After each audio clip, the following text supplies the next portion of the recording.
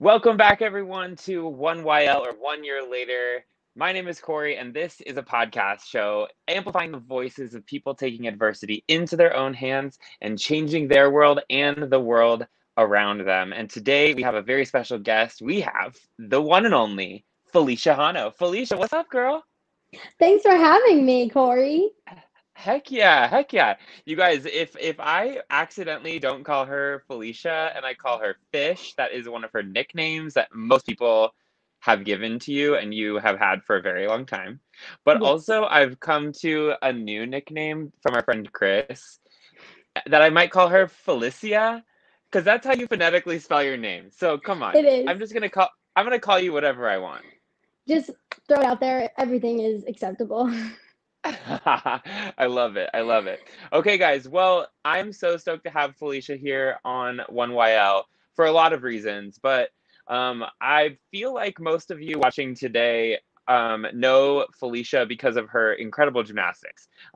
She competed at UCLA, but also had an illustrious career prior to UCLA. She has one of the fastest moving level up through the JO programs stories I've ever heard of in my entire life. We won't really get into that because that didn't happen in the last 365 days. But a lot did happen for Felicia in the last 365 days. So, Fish, you made it to Arkansas, and we're going to figure out how you got there. Okay? That sounds So, good. That sounds good.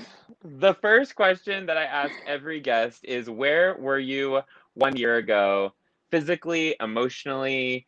What were you doing? And like, let's get a starting point, and then we'll work our way to now. Oh man. Okay. Well, number one, first of all, I was in California. I was not in Arkansas. So I was at home because everything had kind of recently shut down because of COVID.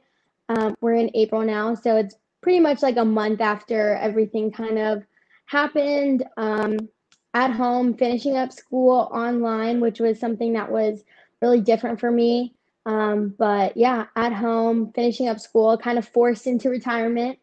Mentally, I was obviously very upset. I was not ready to kind of say goodbye to the sport that I had been doing for so long. But just was managing as best as I could, and that's where I was at. Yeah, for real. Well, so I mean, we had Maddie Koshin, your roomie, one of your besties, on the Yes. show last week, and she shared with us a little bit about, when the roomies like had to like really come together and kind of realize that you wouldn't be living together. You guys were heading home. Everyone kind of went their separate ways because par for the course with the shutdown and where things went. But what was that like to kind of go from like this dream situation of living with three of your best friends and doing the sport you love to obviously like home isn't too bad either. You have an incredible family, but nonetheless, it felt you got a little bit shorted, I would say, from your time that you would get to spend with them. So talk us through that a little bit. What was that like? No, absolutely. I love my family so much, number one, but definitely was not ready to move back home. Like I guess Coach was talking about, like we were all we all had so many plans together after our season was done. It was our senior year. We were kind of excited to experience college as like normal students afterwards, doing all of the things. UCLA has like a lot of fun different things for their seniors, so we were kind of looking forward to those different traditions. And then from all of it just like pulled under the rug, we were all just kind of like, all of the things that we had planned were kind of just like out the window. And we all had to decide like really quickly if we wanted to like keep the apartment that we were staying in or move out. Just because at the time we didn't really know the severity of the situation of COVID and all that stuff. We were like, you know what, maybe if we can stay in LA and make things work, we'll do that. But once we realized that it was a lot more serious than we had anticipated, Coach decided to go back to Dallas, and all of us had decided to just go back home. It was just going to be easier that way. So it was really, Yeah. really sad. We had a lot of like bonding nights before we all had to leave, but yeah. Yeah, man, it was hard to watch from afar, I'll be honest. I feel like I had a little bit of a front row seat just getting to be a part of the UCLA team back in 2016, 17 when you guys were all there and so I like loved you guys all so much. And so that moment that I heard that the season was taken out, it was just devastating. But what's the coolest part about your story is that obviously everyone has permission to have their own little pity party for as much time as they need. Yeah, definitely. And like truly, you guys took the time that you needed, and you guys did what you needed to do, amidst like needing to stay home and like all the different protocols that we were under. But at the same time, there was like a really cool like phase of time where you did get to have a lot of good family time at home. I know there was a lot of renovations happening at your house. Like So many. I'm sure it was loud and crazy, but you were finishing school, and you got your degree in political science. Is that right? Yes. Yep. Yeah. So you got your degree in poli sci from UCLA, and then at the time, can you explain to everyone like what your career path you thought was your career path, and then like what that June July timeframe like looked like? Oh my gosh, yeah. So originally, I mean, I love political science, I love government. I think that was, um, I wanted to do something in that field. And my dream was working for the FBI and working for some type of agency like that. It has been a goal of mine ever since I was really, really young. And I set that standard for myself from a young age. Um, and then everything kind of shifted with COVID. Um, I felt like gymnastics had been taken away from me way too soon. I wasn't quite done with the sport yet, I felt like, and I knew I wanted to be involved with it some way for at least one more year. Just kind of, my original thinking was I wanted to end my gymnastics career on my own terms, and I didn't really get that opportunity with COVID. And I mean, this amazing opportunity in Arkansas and Jordan had presented itself. And I was just like, you know what? Never in my life am I going to get another time like this where I'm just kind of like things are up in the air. I don't really know what's going to happen. Um, and I just decided to take it and ended up here in Arkansas. It's awesome. It's awesome. So you guys just finished your season. You have two more athletes that get the opportunity to go and compete and Yeah. represent the University of Arkansas in next week at nationals. But okay, let's just ask the question, like, give me your feelings, all the feels after an incredible season of you dedicating your life really to living in Fayetteville, Arkansas, becoming a Razorback after 4 years of being a UCLA Bruin. I mean, quite frankly, I know the feeling. And I would say like tell us where you're at now, because it's fresh. You like literally flew home from regionals where you guys took third in an absolutely difficult region, but you guys put up an incredible fight, and kudos, kudos, kudos, absolutely. Well, how are you feeling now after making that decision? You didn't go to the FBI. You decided to take this incredible opportunity as the volunteer assistant coach at the University of Arkansas. Where are you at emotionally? Like, where I want to know. I want to know what you feel. Well, first of all, this has been such an amazing, amazing season. I'm so proud of every single one of the girls because they literally had to give up like their social normal college life to pursue this season and to do well this season because there were so many COVID protocols that we had to take on this year. They basically, like I said, had to give up their social lives, their normal college lives, in order to be able to do gymnastics this year. So I'm just really so proud of them, and they just accomplished so much despite in the face of adversity. And I think that really just shows the type of program that we have here at Arkansas. Um, and they're just an amazing group of humans, and I was just really fortunate to get to work with them. But yeah, it was a really big transition when I kind of was like, okay, well, I'm gonna put the FBI thing on the back burner and pursue this just because I knew if I didn't, I was probably going to regret it just because, like I said, gymnastics career didn't end on the terms that I wanted it to, and I was getting the opportunity to end it potentially the way that I wanted to. And all I can say is I'm hooked. I love college gymnastics so much. And as of right now, this is definitely something I could see myself doing for a really long time. And I think as an athlete, I really enjoyed not I obviously enjoyed doing gymnastics in college, number one, but I think also just growing as a person and having amazing coaches that kind of helped cultivate me as a person. And I wouldn't be the person that I am today without all the coaches that I had in college. And I think I really liked that aspect of it. And I really enjoyed that aspect this year, just getting to know the girls personally, and help them on a level not only with their gymnastics, but also with their life, because I've been there, I've done that, and I understand what they're going through.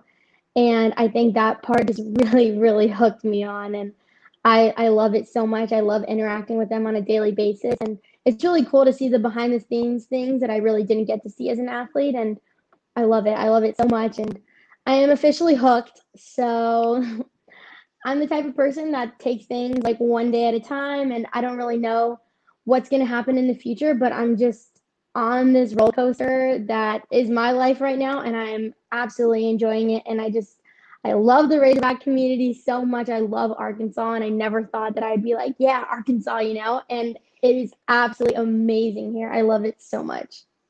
Yeah, I love hearing it. I can like sense the happiness and the joy in your voice, and I remember talking to you. We did an online gym school class back in April, and I remember like we hopped on the video call, and I was like, "How you doing?" And you're like, we're in it. We're in it." Yeah. But then we Yeah. like got to turn it around with like inspiring young gymnasts and the way that we got to with that. But to see you 365 days later and to know that like your chin is definitely up a little bit higher and you like are just beaming with joy with the opportunity that you were given the last 365 days, like it's a pleasure as a friend to get to like see you grow through all of that and to know the impact that you have made on the 16 girls that are at the University of Arkansas. Man, it's been really, really awesome to watch. So congrats, Fishy. You're doing a great job. Thank you. It's been wild, but I honestly I can't picture myself anywhere else. Really Yeah, can't. I love it. Okay, so let's get back to this like roller coaster of how we got there, right? So we were not doing so great. We were sitting in our apartment realizing our best friends were flying away from us. And then this opportunity presented itself. And the question that I ask everyone, and you can kind of do whatever you would like with it, is what are two turning points of the last year that really brought you hope to get you to where you are right now? And you can take those however you wish, but what kind of things could you use as turning points that could potentially be something that someone else is going through right now that would be encouragement for them to just continue to put their head down and follow their heart and follow their dreams and goals to get to a place of better, of happiness, of betterness, of whatever you want to call it. What would those two turning points of the last year be for you? Oh man. I think one of them, um, I don't know if it's like a turning point, but it was definitely a period where it was like really close to graduation, and I was online looking for jobs, and there was nothing really that piqued my interest and nothing that I felt like I could be 100% like passionate about. And that was like really hard because I was like, I need to get a job. Like, I'm about to graduate and I really don't have anything like lined up for me yet. But I just wasn't interested and I wasn't passionate, I guess is the only word I can feel that describes this, that everything that I was looking at, everything that I was reading through, I wasn't motivated. I knew that I wasn't going to be able to give my 100%. And it was still in the back of my mind, gymnastics. Like, I still wanted to somehow be involved with the sport. I still felt like my time wasn't done yet. And I wanted to figure out a way to be a part of a program. And it was actually a conversation I had with Mercedes. And we were just sitting there and I was just like, I don't know what to do. Like, I still feel like I have so much left to give into the sport, but I just don't know how to do that with COVID and everything and all these other layers and elements and things like that. And she was like, you should call Jordan. Call Jordan. If anything, she can just give you some really good advice. And I was like, you know what? I'm gonna do that. And so I had texted her one day. Originally, I did not want to coach. I asked about like potentially like a director of ops type position or something like that. And she reached out to me. We had a few calls and she was like, I think you'd be really, really good for this fit. And she was like, I think you'd get out of it what you intended to, just to kind of figure things out and gymnastics on your own terms and see what you want to do next. And so I think that was a really big turning point for me, was reaching out to Joe and just telling her, I really don't know what I want to do, but I just know that I want to be a part of a program and do something with that, just because I feel like my time wasn't done with gymnastics yet.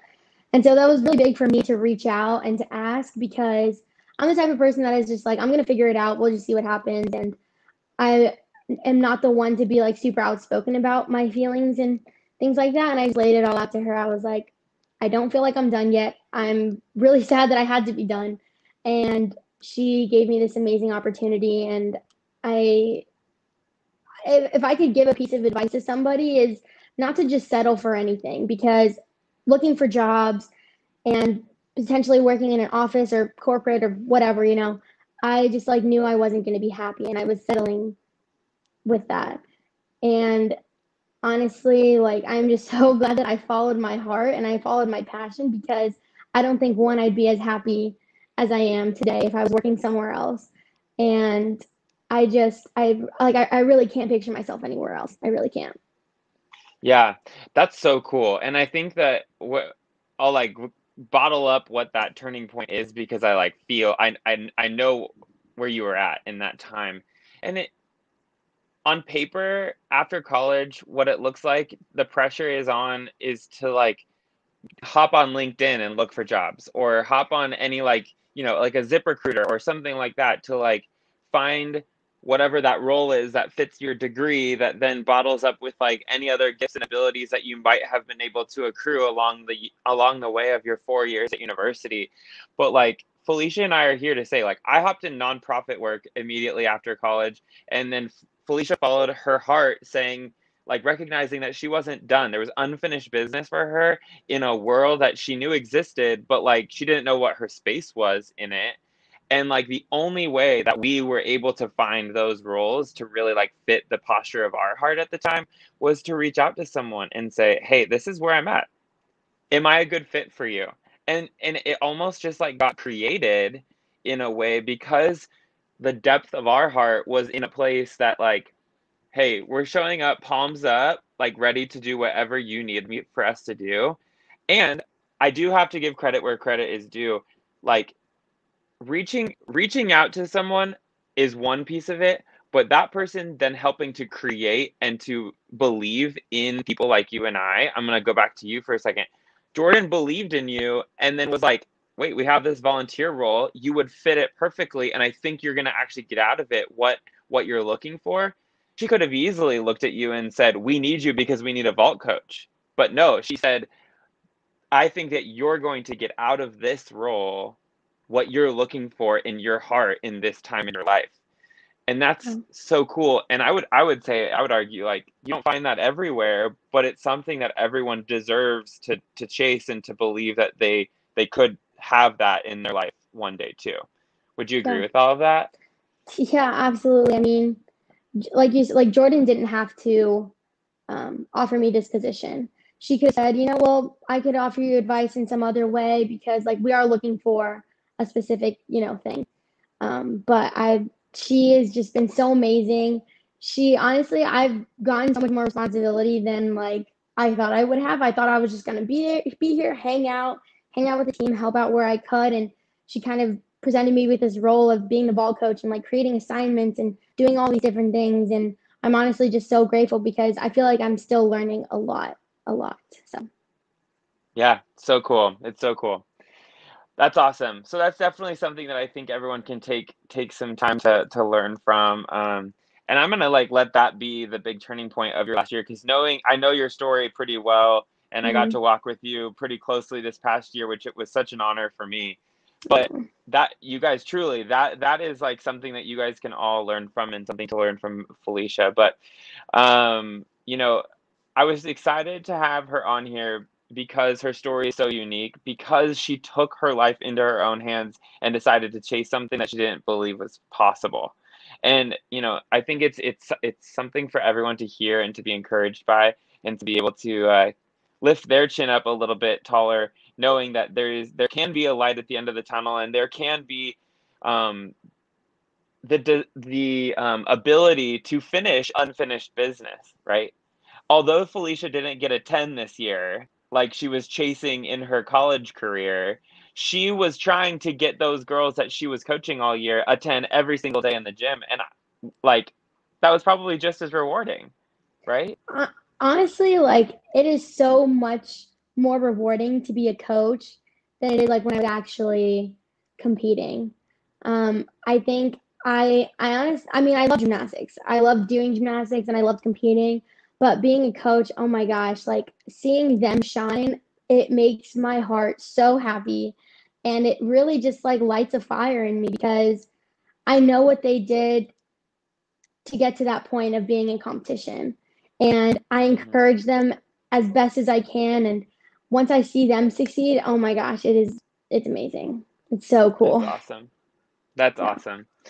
Well, I honestly I feel like people are gonna be so encouraged by this. So let's round out this episode with the big old question that everyone usually gets stumped by, but I know you'll handle it well. Felicia, does your 1 year ago self believe did your 1 year ago self believe that you could be here 1 year later? Short answer, no.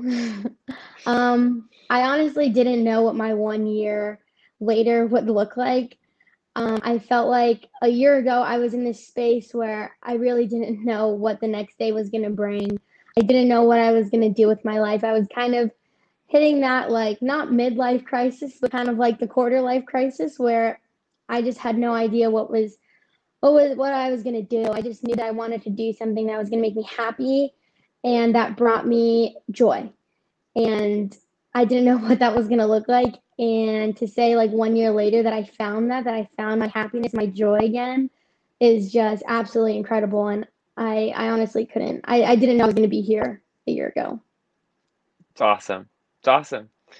Well, the whole purpose of this show is to help people think retrospectively, to look back on the last year and to like honestly give themselves a pat on the back for facing the fears that they did, to face the adversity that they did, and to truly see that you are part of a group of people who are world changers and you're changing the world around you and you're changing your own world just by making one decision at a time. And I can honestly say I witnessed you changing the life of 16 student athletes this year in Fayetteville, not to mention all of the young gymnasts that you looked up to you and your college gymnastics career.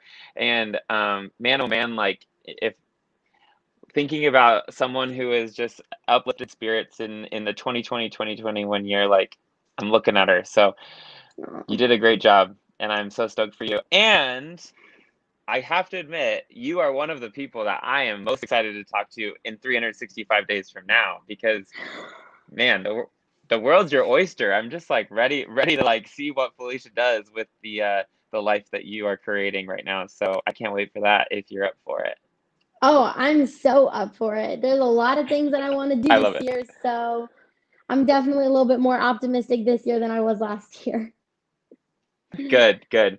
Well, you guys, I hope you guys enjoyed this episode with the one and only Felicia Hano. It's been an honor to have her on here.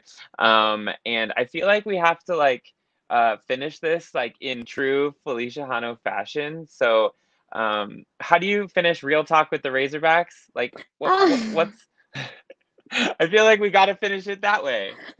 you're so right. We really do. So I usually on Real Talk, I say, and we'll see you next time on Real Talk. So we can say, and we'll see you next time on 1 year later. Okay, ready? Yeah. 3, 2, 1. And we'll see you And we'll next see you time next time on one on year one later. year later. Man, I think there's some weird stuff with the audio, but that was so fun. Okay, Fish, you rock. Thank you so much for being here. And Thanks for everyone, having tune me, in for the episode. Corey. Yeah, heck yeah. Tune in for the episode tomorrow. We got a new one every day. See you later.